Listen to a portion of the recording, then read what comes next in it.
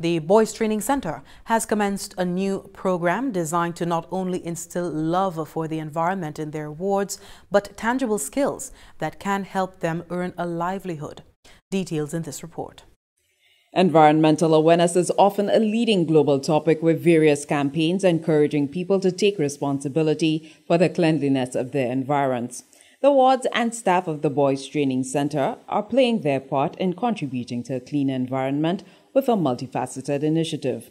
As part of this initiative, the boys are given the opportunity to attain important skills. The general manager of the Boys Training Center, Wang Son Son, says the activity also affords the participants skills they can use for employment upon leaving the rehabilitation center. Every boy who lives here will not be academically inclined, and they will still need some means of earning a living.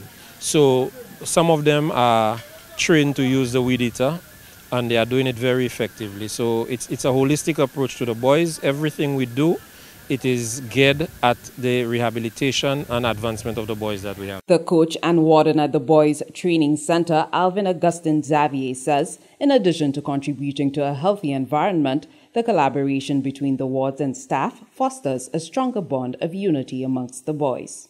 They're working together, and when they see that the staff join them, that will give them more added incentive to, to involve, because it is not about y'all just want us to work. They see that we taking part also. So basically we're training them how from being boys to men, that you need to take care of your environment firstly, and then around your home, because especially we in the hurricane season, we need to make sure the area is safe, that when the rain comes, that we don't have too much flooding and landslides and those kind of things. So they seen that we involved in it also will drive them on and motivate them to, take part also.